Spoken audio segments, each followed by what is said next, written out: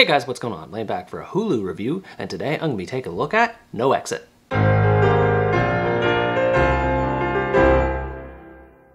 No Exit is an American thriller based on the novel of the same name, and tells the story of Darby Thorne, a young woman who is undergoing rehabilitation for a drug addiction. After she learns that her mother is in the hospital for a serious illness, Darby sneaks out and attempts to drive there, but a blizzard forces her to stay at a visitor center until the next day. After exchanging pleasantries with the other guests, Darby discovers to her horror that a little girl is being held captive in a van that belongs to one of the guests at the center. This leads her to work against the clock to identify the culprit and try to find a way to rescue the girl before the blizzard subsides. This proved to be a slow burn kind of thriller, which is the kind that I enjoy the most. It takes its time in setting up the characters and the world in which they inhabit, and once things get going, the suspense builds from one event to the next and never lets up. It can be derivative at times, but it all works out thanks to the lead character. I have to admit that Darby Thorne, who's played by Havana Rose Liu, was a bit unlikable at first. She throws a bad attitude toward every character she encounters, but I eventually realized it was because of her drug addiction, specifically how many times she tried and failed to overcome it. Her family background is explored in depth as well, with both her mother and sister wanting next to nothing to do with her, on account of how her addiction has affected the family, especially after the death of her father. Details are revealed sparingly, so there was enough information given to me to sympathize with Darby without being bogged down by lots of exposition.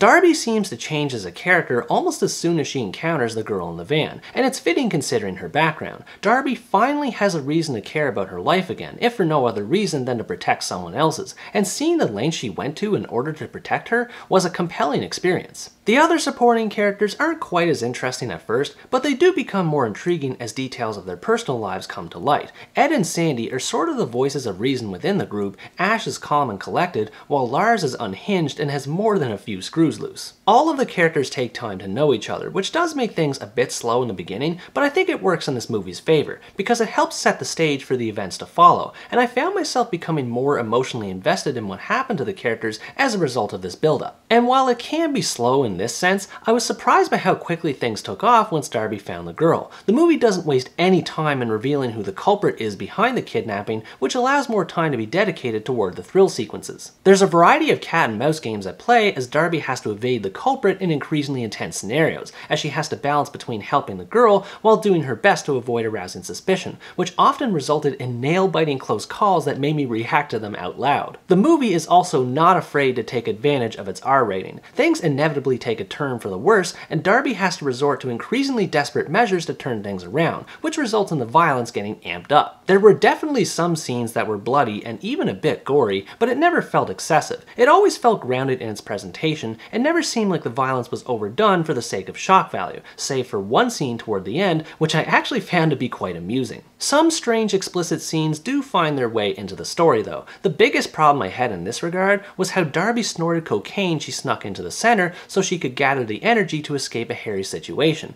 I'm not sure if this happens in the book or not, and I know why she does it, but it still came off as cheesy and went against the dark gritty tone this movie went for. Thankfully, there aren't many silly scenes like this in the movie. A good chunk of it takes place outside, with either Darby helping the girl or running in the woods from the culprit. The atmosphere of the exterior scenes was fantastic thanks to the cold scenery and creative cinematography, which emphasized a sense of isolation that further enhanced suspense. This being said, I think it's a bit weird how some of the characters, aside from Darby, take a long time to suspect that something's up. People are always coming and going from the center, and the excuses they use to do so get used up pretty quickly, and then they stop giving any. It makes a little more sense later on, but I still found it strange how the innocent characters didn't question anything. There's a climactic event as well where everything is revealed that left me scratching my head. Prior to this, characters had been sneaking in and out of the building using a hole in the wall to avoid raising suspicion, since anyone could have been the culprit, so Darby uses the hole to her advantage, and so does the culprit later on. Eventually, a standoff happens between characters inside and outside of the building, and it left me wondering why they didn't just use the hole in the wall to their advantage, since it's not like it had been sealed off. I wouldn't necessarily say that it's a plot hole, sorry I had to say it, but it is confusing nonetheless. However, I do have to say that a plot twist after this encounter did help to offset the awkwardness of it. There's lots of other little twists revealed throughout the story as well that kept me guessing and thus invested in the story, but this twist in particular was one that genuinely caught me off guard. I was impressed at the level of psychological impact this movie was able to pull off, both through these twists and in dialogue. Once the culprit corners Darby, they reference her family history to get under her skin and force her to cooperate with them, which was a great way of developing all characters involved. And at this point, I have to mention that the actress who plays the girl in the van, Jay, I think her name was,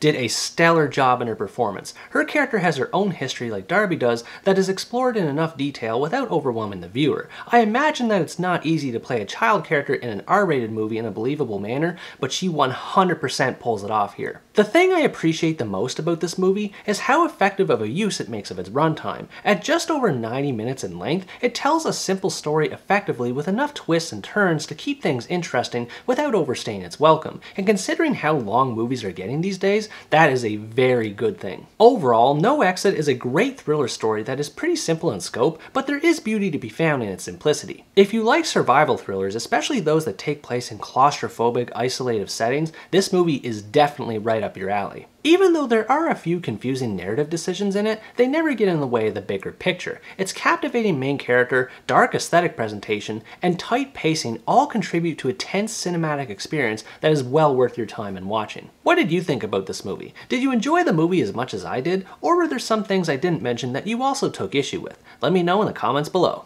Anyways guys, that's going to wrap up my review of No Exit. Thanks for watching this video, I hope you enjoyed it, and as always stay tuned for the next part, where next time I review the American comedy Tyler Perry's A Medea Homecoming. Bye bye!